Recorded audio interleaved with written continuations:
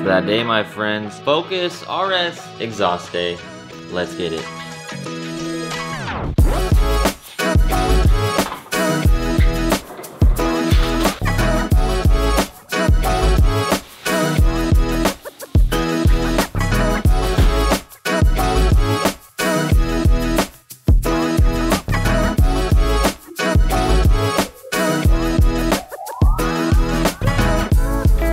What can I say? We balled out. AWE switch path exhaust with a wireless remote in this box. If you're looking for this exhaust or the track edition or touring edition for your Focus ST RS, karmaspeed.com, grab your AWE exhaust. We're growing the parts business and I need your help. Let's get ready to open this. It's a big box. So big that I don't think on the table is a good idea. Pipes for days, let's get into it. Little special piece. Switch path muffler. An AWE branded box. And a lot of trash. A lot of trash. My OCD is triggered. I definitely cracked a rib riding dirt bikes with the boys. So if I'm moving a little slow, you know why. And you go to the channel, you go to the channels tab, there's a profile picture and a way to find the Moto channel. Let's look inside this box. There it is. There it is, folks. This is why we paid the big bucks. Cherry blow pop. I think I'm gonna eat it right now. Nostalgia. All right. How to install those new shiny tips of yours. Read that later. I opted for chrome tips. I like chrome tips. The car is blue and white. It just looks better than black, in my opinion. We don't want more darkness. We just want it to feel nice. I got a bag of stuff right here. Install instructions, little QR code. Wiring for our remote. And all of the clamps necessary to hold this exhaust system together. Let's look inside this bag together. Zip ties. This looks like the plug to not throw some warning lights in the car. It's like a resistor. You can see the remotes in here. Not one, but two remotes. Let's check these out. Pretty cool. Got a little 3M on the back, so if you want to stick it somewhere. This is a little mount. So you can leave this in the car, plug in the top, plugs in. Cool. AWE branded and everything. Love that. Then we'll have to figure out what exactly, this is just the receiver. So this plugs into the exhaust, which is this piece right here. And this is what receives our controls. This will probably get mounted under the car somewhere.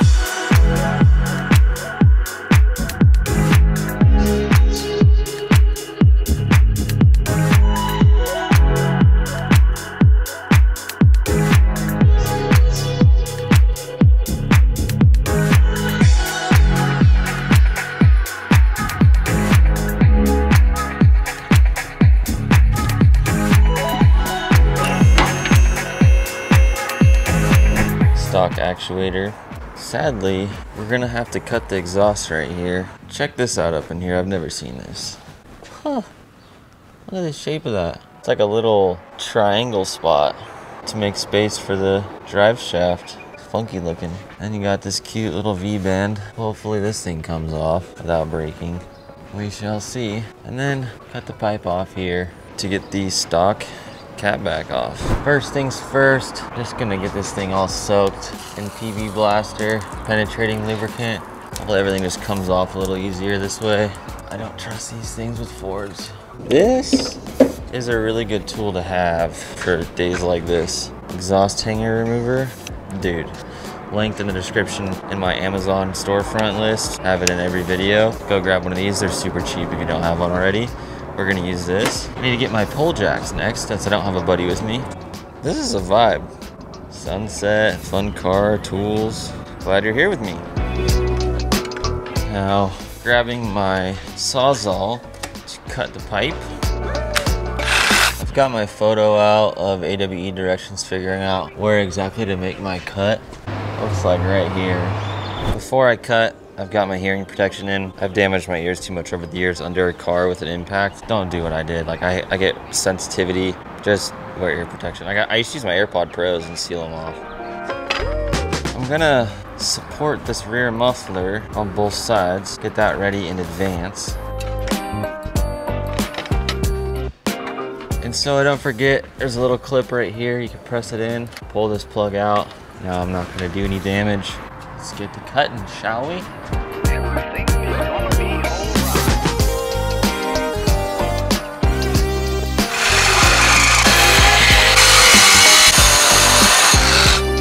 Cutting done. All we're really gonna deal with now is these exhaust hangers. Good thing I have a tool. Oh yeah. Sometimes the tool gets stuck. Okay, that was good. Yeah, I'm gonna take the hanger off the exhaust side. So the hanger's gonna stay up in the car. What else is holding it in? This one up here. Got the one in the back by the cut. Now the only thing holding it in are these. Big old muffler. This is where all my volume went, yo.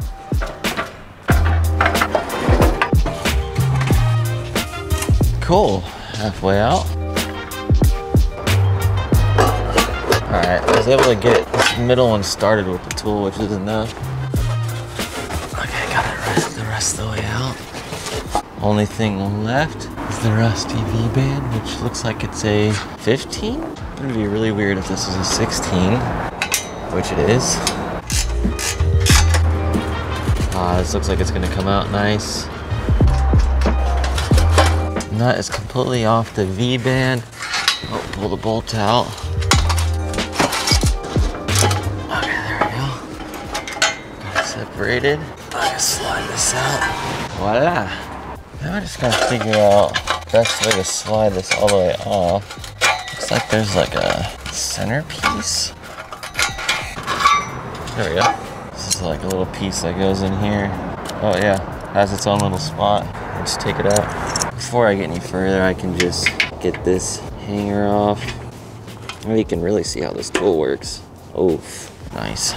Mid pipe with the pipe that connects to the down pipe. 3-inch clamp. Until the midsection YE over the YE. I'm gonna grab YE and push it in to my hanger. I should have lubed my hanger, silicone spray, also on my Amazon list. That made all the difference. Cool. Now I'm just gonna get the V-band on. The trick for this V-band is to get the part where it connects up top, because that does play a part of it. Now it's seated in there, right? Now I can stick this little piece in there.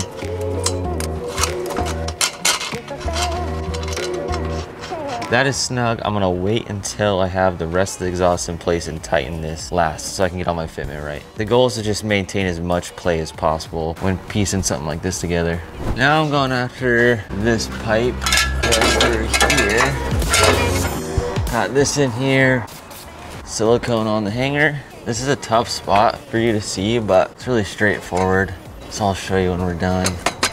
I want to say we're ready for the muffler part. Can get rid of this. Can't wait till I have an indoor shop and I don't have to PB blast my pole jacks. They won't move when they're rusty. Muffler time. 3-inch clamp.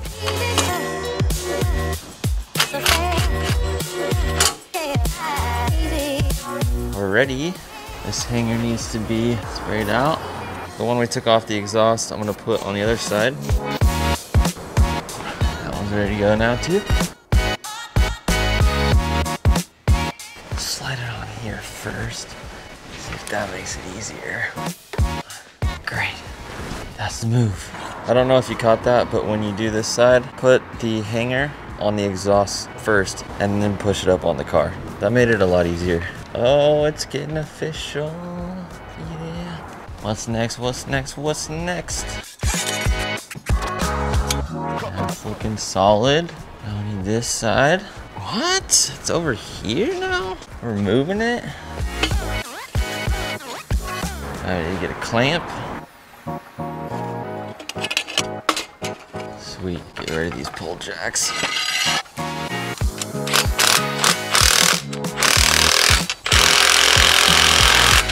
Figuring out how I want to orientate my clamps so they look good. Yeah, like hidden like that.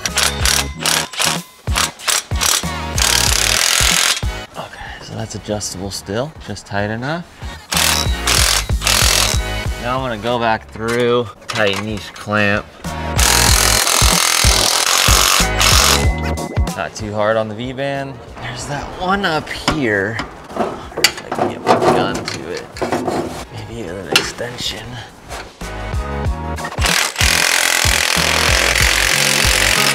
Let's get the tips on, shall we?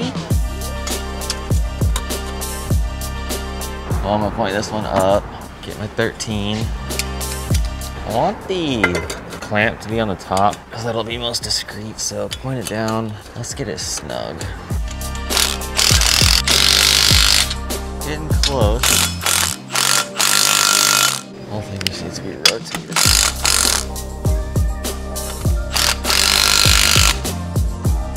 Perfect. This one's golden. Now I can tighten back here.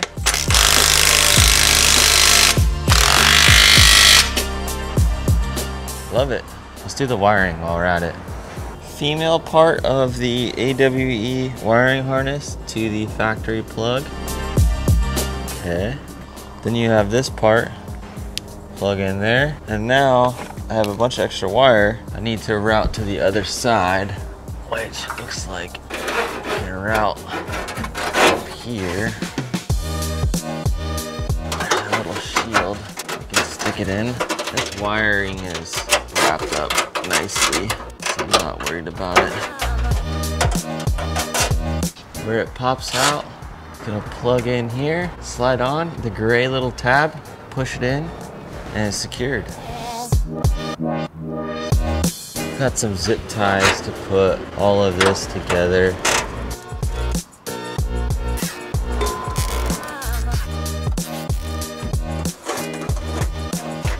The shielding up here where the wire is tucked behind, there's a lip. I bent it up so that that wire will have no way of sliding out. All right, got this one on with a makeshift clamp.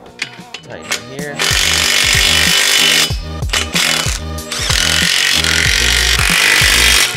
Very important part, washing your fingerprints off the exhaust.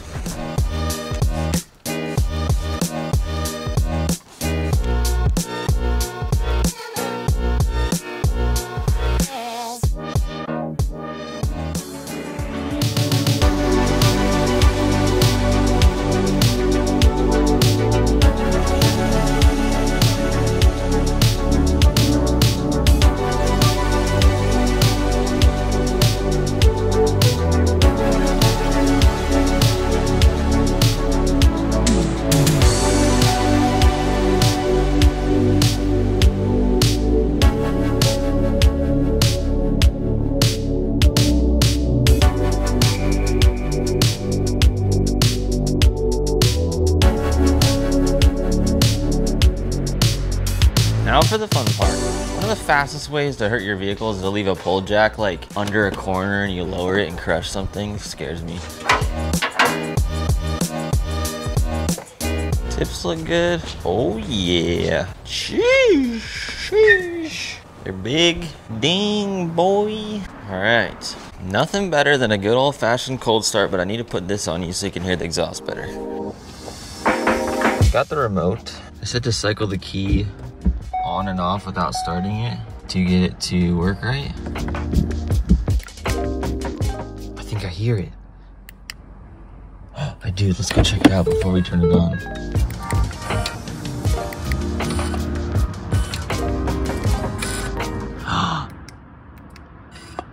Cool. Aha. So if I click on, it opens up in there. Click off, closes. You already know we're about to do that first start with the on. Let's go. This is cool. First start, let's go.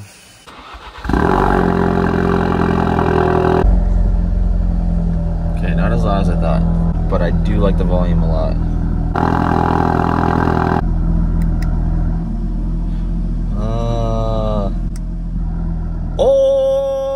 Oh, dude! That one's better.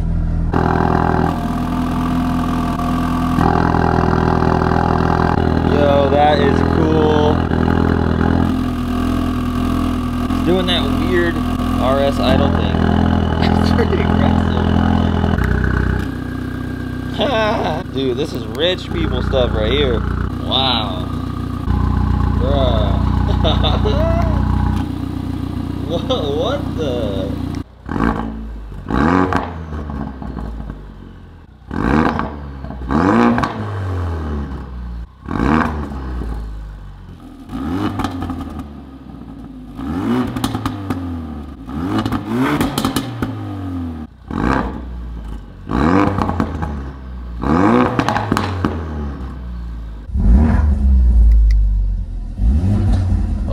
This is close. Oh, it's super quiet. Nice. You can hear the turbo whistle a little bit. We'll do more revving tomorrow. It's gonna be too loud on the neighbors, but let's go for a drive.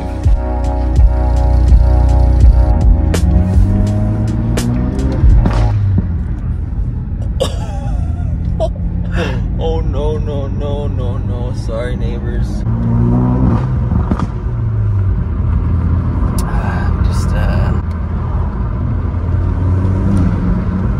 It's so much quieter, that's funny. Oh, it's so quiet. That's insane. That's literally insane. Like, you wouldn't think it'd be that dramatic with a muffler that small. That's amazing. You could have a full-on conversation. And then we just blew the loudest freaking pop I've ever heard.